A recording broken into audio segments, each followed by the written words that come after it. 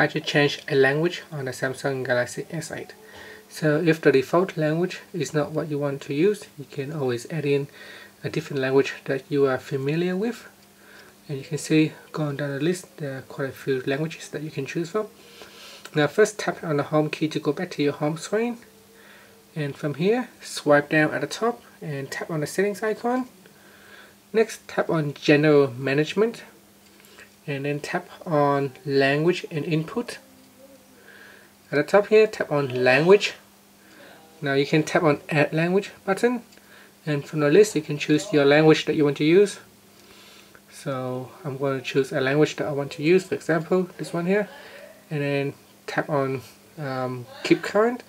I'll tap on Set as Default. So if you want to use this language as the default, you can use Set as Default. And then now it's added to the font.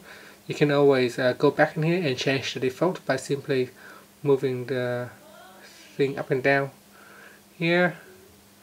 And tap on Confirm, OK, at the top here. So that's how you can change a language on your phone.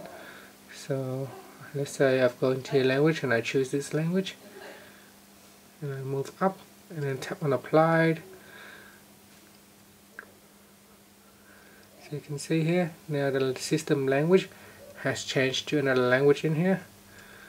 And so to set it as a default, simply just move them to the top and make it the first priority, and tap on the Save button, and that's how you can change the language on the phone.